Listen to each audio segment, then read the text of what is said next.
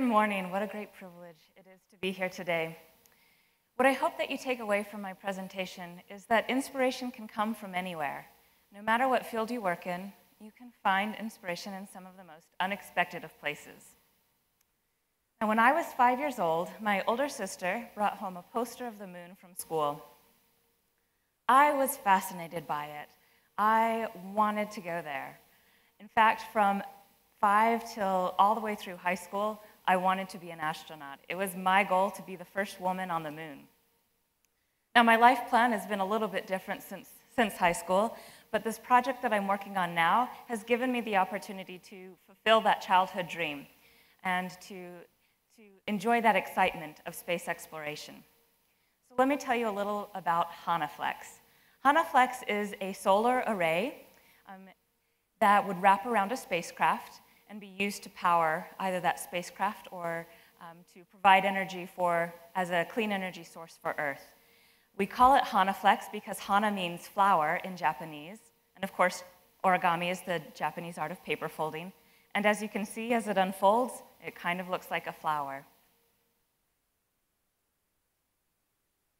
Now, the solar panels that are on this solar array work much like the solar panels you might see on a house in areas of high sun. These solar panels collect energy from the sun, convert it into electricity, and that's used, in this case, to heat their pool. In our case, we might use these solar panels to enable missions to Mars or beam energy back to Earth by microwave radiation. The possibilities are really endless. Now, I grew up loving space and wanting to explore it, but I know that's not everyone's dream. Although I'm willing to bet that there are several people out there who did want to be an astronaut at some point during your childhood. Yeah? Okay, great. Well, regardless of what your childhood aspirations might have been, the technologies that come out of space exploration really benefit our lives here on Earth. I'll give you a few examples. First, the health field is full of examples of what we call spin-off technologies. And these are things that have been developed because of the research done to push the boundaries of science and technology for space exploration. So even though my inner child is really excited about this idea of space exploration, I also get to fulfill a little bit of a higher dream of helping make the world a better place. What about memory foam mattresses or pillows? That came out of NASA research as well, as did things like the Nerf Super Soaker, invisible braces, scratch-resistant lenses, and even in-ear thermometers. These are just a few of the many examples of things that we might not have if not for space exploration. Okay.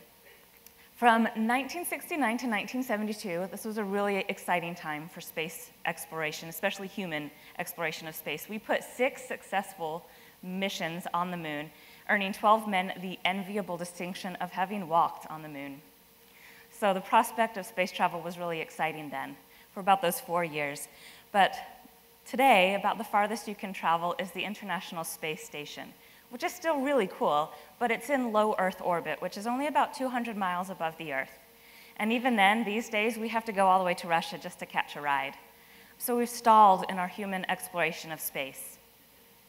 We are sending rovers to Mars, but how far away are we from sending manned missions? And what are the limitations that keep that from happening? Well, one of those big limitations is power. Just to get from Earth to Mars, it's an 8-month journey at a minimum. And when we send a rover, well, we don't have to keep a lot powered during the flight. They don't breathe, they don't really care if their light's on or not. But if we're sending people, then that becomes a bigger concern. So we need ways to provide power or electricity for this 8-month journey for people that are traveling to Mars or other planets. Another great example are the Voyager spacecraft. Now, Voyager 1 and 2 were both launched in 1977, and they're still traveling in space. In fact, they're reaching the edge of our solar system now. These two, with their 37 years in space, longer than I even have been alive, hold the record now for the longest missions that NASA has been able to support. However, they're powered by nuclear energy, which is a great thing, except that it's going to run out in about 5 years, so we won't receive any more information back from them. But if we were able to incorporate these really large solar arrays, especially if that was included with a nuclear energy source, then perhaps we could design a mission that had a 50 or 100-year lifetime. And who knows what we might learn then. But to do that, we need to figure out how we're going to fit these ever larger solar arrays into the rockets that will launch them into space. Well, HANAFLEX is a great solution. Here we've used principles of origami, this artistic means of expressing oneself, to create an array that can fold up in a way that will fit inside of the rockets. We started, of course, in paper, because origami is naturally a paper model. And when you fold origami, your patterns are assuming a zero thickness material. Paper is thin enough that that usually works. Although if you've ever tried to fold a paper, I think it's after 7 times you can't fold it in half anymore, you realize that even with very thin substances, thickness becomes an issue. Well, especially when we're folding something like solar panels. You can imagine folding a sheet of iPads. You have these things that are brittle, that aren't flexible, unless maybe it's the iPhone 6 Plus, and can easily crack. So we have to find a way to accommodate for thickness and for that inflexibility. We therefore collaborated with an origami mathematician to modify the folding pattern. The original folding pattern shown on the left, which maybe doesn't show up super well, but it's just straight lines basically. We modified that so we could accommodate for thickness, and that's shown on the right. And you see this piecewise curvature, which means when the model is all folded up, there's actually a discrete distance specified between subsequent layers of panels. So we can essentially fold this sheet of iPads. Now, this example isn't actually a manned spacecraft, but to illustrate why it might be important to have these larger arrays, let's assume that this spacecraft can support 1 person. So we've got 4 little solar panels on there. It can support 1 human aboard the spacecraft.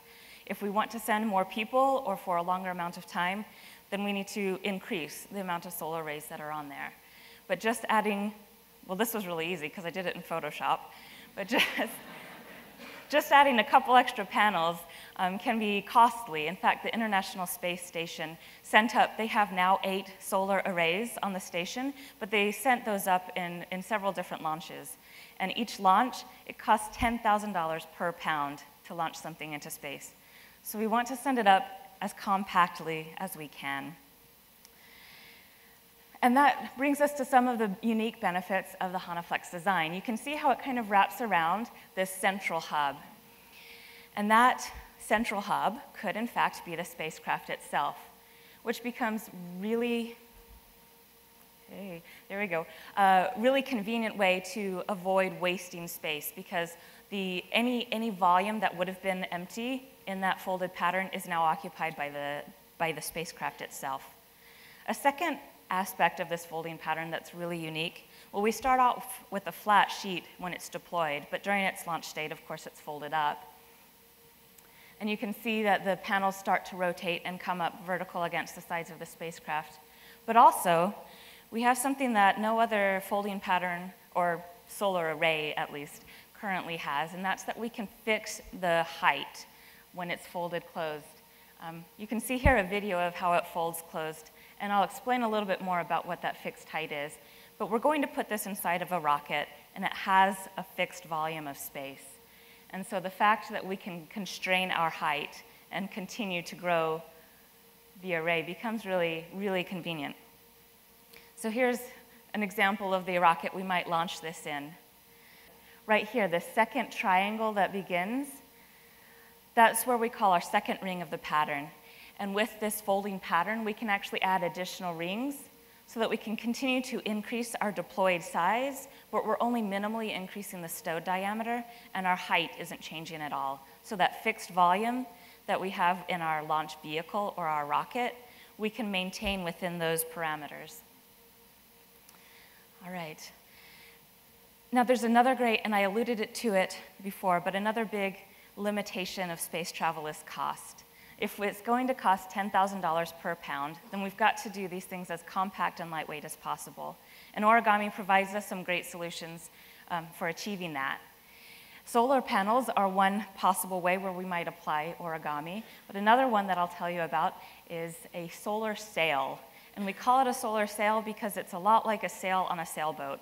The solar sails are using solar radiation pressure, this force just from the radiation of the sun's rays. We can't feel it here because it's a really, really small force, but in space, if we can put up a large enough sheet, a large enough sail, then we can use that as an essentially free and infinite propulsion source. So the idea would be to fold up as large an array as we can, or as large as a sail as we can, and then use this to travel perhaps beyond the solar system, because the solar radiation pressure provides a constant acceleration. So we can continue going forever.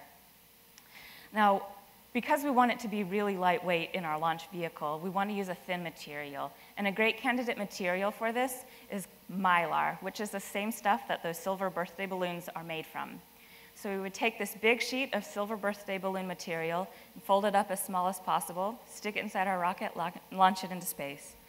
What we've designed so far would fold up smaller than a tissue box, but open up to about half the size of a basketball court, which is a pretty good ratio of stowed to deployed diameter.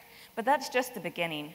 Our objective is to eventually fly a solar sail with 1 kilometer square sails, which is a little larger than Atlanta's Piedmont Park. So big.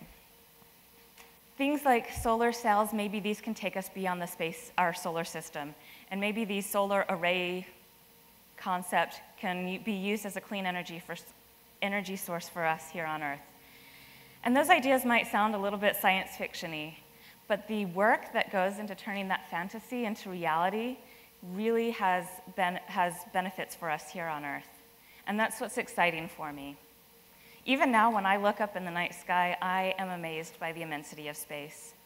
And it's not just about being able to identify stars or planets or galaxies. It's recognizing that we're just a pinprick in the fabric of the universe, and there's so much out there to explore and discover and learn.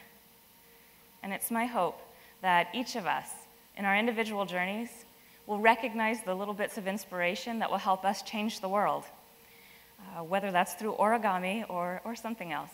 And not just for space travel, although I'm still half hoping to be the first woman on the moon, but in whatever our respective fields are. Thank you.